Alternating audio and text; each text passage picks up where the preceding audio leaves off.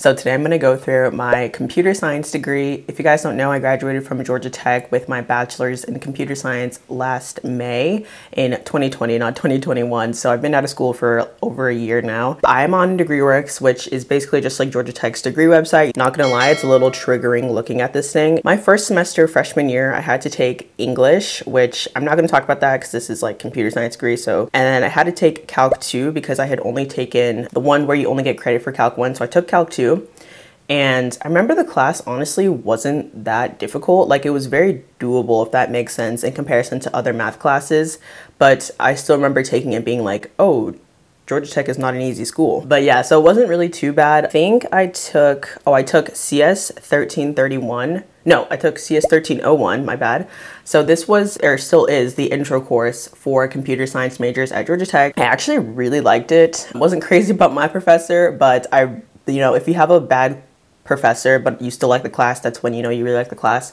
So I really liked what I was learning. It was my first time learning Python. Still love Python to this day. If you want more tips on what your freshman class may be like, my last computer science video was called like freshman CS guy or something like that. So you can check that out by clicking the eye on the screen. And then I took psychology. So I took Psych 1101. Not much else to it. It's literally like Psych 101. You learn about like social psych, you learn about like drugs and addiction and literally everything across the board about psychology. So if you ever have the chance to take a psych course for an elective, definitely recommend. At Georgia Tech, we have to take a class called, I think it's like CS 1100, which is basically like the intro to being like a CS student. It was honestly like really helpful. It was like a 1 credit hour class and it was just a participation grade, so I think it was pass fail. But basically, like, you set up like your LinkedIn, you write your first resume, you build your course schedule, like you do all of these things that are so helpful and honestly really helped me in my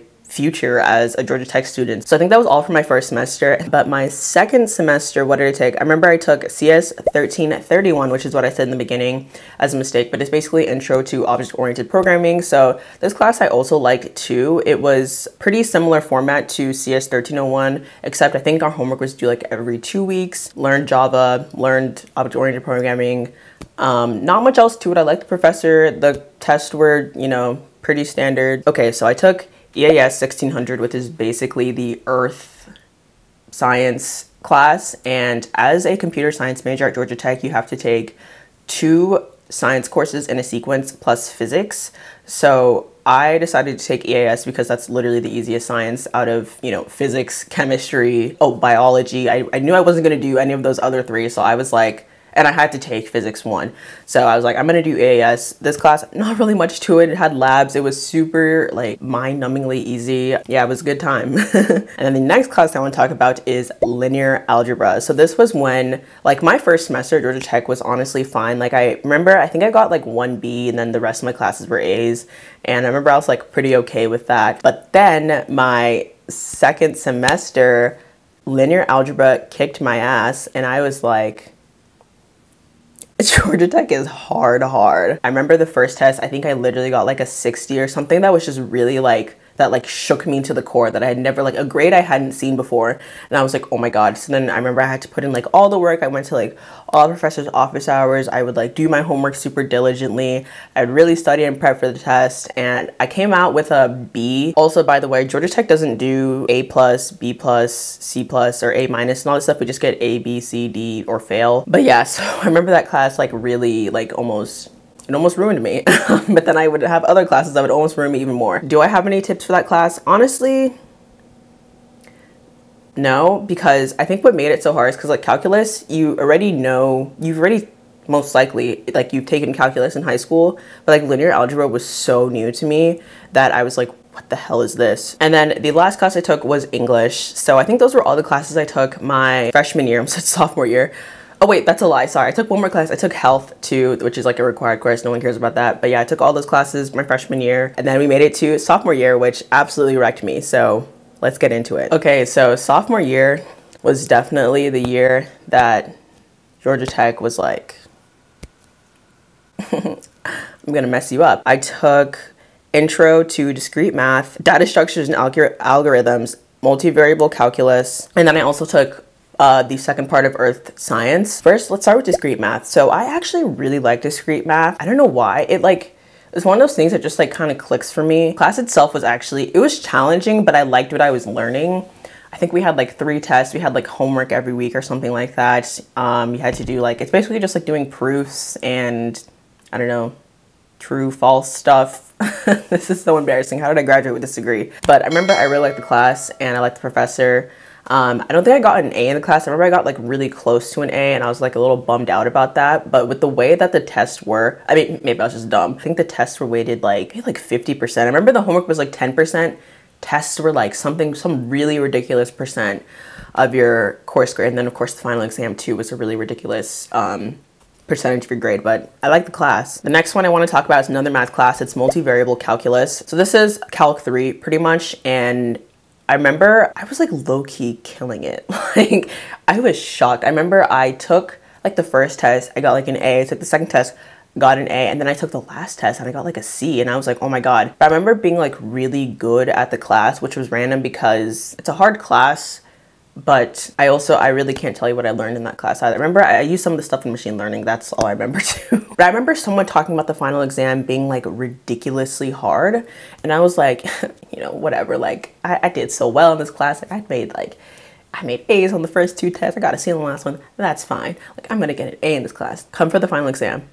I remember looking at the first page and I was like, I have absolutely I have never in my entire life, let me think. Yeah, I think I have never in my entire life like given up on an exam before, and that exam I literally gave up because I didn't even know I did not know what to do. I remember thinking like, you know, like I probably, you know, like I don't think I did well. I'm like, maybe I was like, maybe I got like a C, you know, like maybe I could have like made it by the skin of my teeth and maybe gotten a C on the exam. Y'all, I got a 49. I think that's literally the lowest grade I've ever gotten. Maybe? Potentially. Maybe that's not true. That was like the lowest grade I'd ever gotten up to that point in my life. And I think I dropped my grade to like a C or something.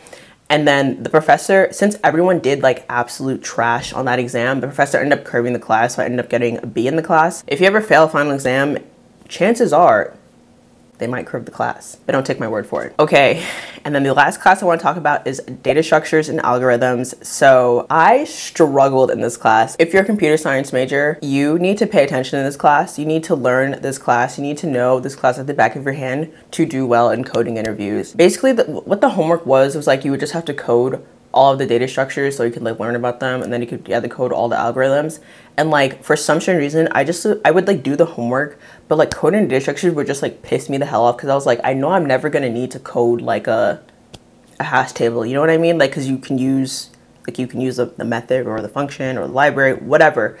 And I was just like, I'm never gonna need to code this, so why am I coding this right now? So I just like really had this like mental blocker of like, I really don't need to know this. Long story short, didn't do too well in the class. I love the algorithms part of the class. I've always loved algorithms. You'll hear me talk about it a little bit later. So yeah, that class wasn't great for me, but my one advice is really just to pay attention to that class and not have a like, I guess like a complex of sorts that you're never gonna need to code this, because in your coding interviews, you may actually have to build a data structure based off one of these things. And, you know, if you're smart, then you'll just learn all then instead of trying to cram it all later when you're interviewing. Spring semester, I was like determined to have my comeback moment, and then life simply said no. Let's start off with something fun and happy. User interface design, which is CS 3750, is not my favorite class ever, but it was like one of my more enjoyable classes because it was the first class I had to take for my people thread, HCI, concentration.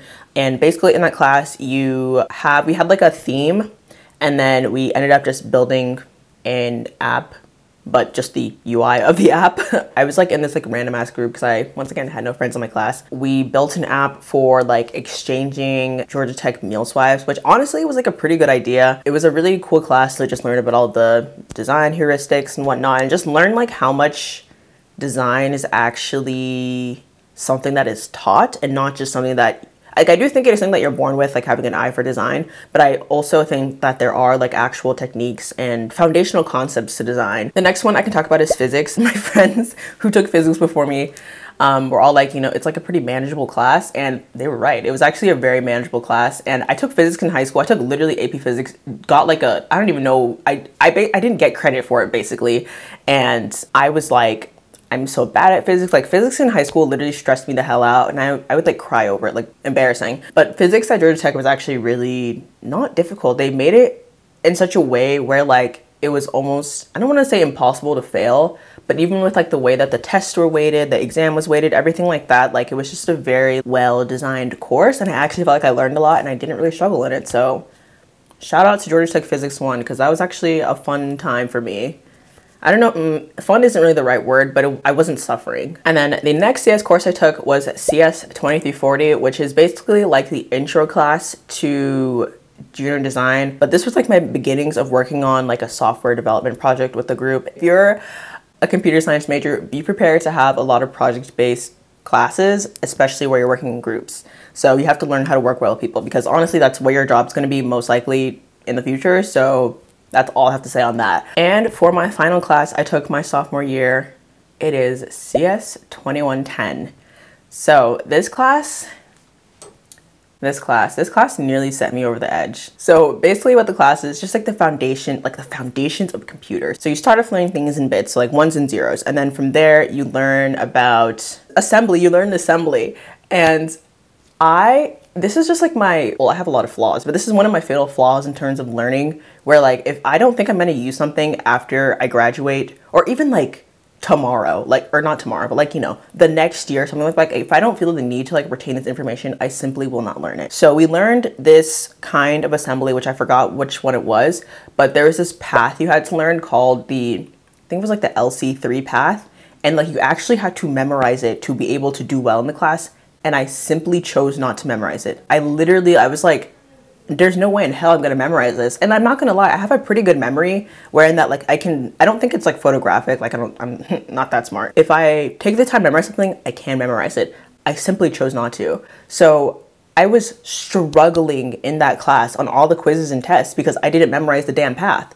And like to do well in the class, you had to memorize that path. Anyways, I still don't really feel like I ever understood assembly, like the registers, states, whatever. I don't know. I really don't care. If someone watches this and they're like, you know, trying to hire me, they're like, this girl doesn't want to learn anything. I just didn't want to learn this, is what I'm trying to say. Anyways, and then after that you go into C. C, honestly, coming from assembly to C did not seem so bad, but the words Malik, Realic, and whatever that last one still triggered me to this day. As you can tell, I did horrendous in this class. I was failing this class up until the final exam because guess what I did? I learned the LC3. I literally learned the entire path for the final exam because I was like, this is do or die. Either I'm gonna have to retake this course or I'm gonna like freaking pass this thing. So learn the entire path, and on all the other previous exams, like I probably got like 40s and 50s, maybe 60s, I have no idea. On the final exam, I literally got like, I think I got like an 84 or like an 88, some sort of like high to mid or mid to high B, because I actually took the time to learn it. What I can say about this class is that if you have to take this course and you are like me and you're like, I will literally never go into the lower levels of computer programming. If you want to make your life just a little bit easier, just like learn what you need to learn and get through it. Yeah, it was just something that I was just so deeply uninterested in, and it was also like difficult for me to learn. I just like couldn't really wrap my head around it. I think on top of that, we had to learn from a textbook because the specific kind of assembly we were learning was like so rare. Like no one, I think like x86 assembly is like pretty common. We weren't learning that, we were learning some other assembly. And like I couldn't learn from watching YouTube videos because no one was teaching on this topic. I'm like still triggered just even thinking about that class. Anyways, I'm going way too slow. We're only halfway through my college experience. So tell me who's gonna love you like I do? Who's gonna touch you like I do?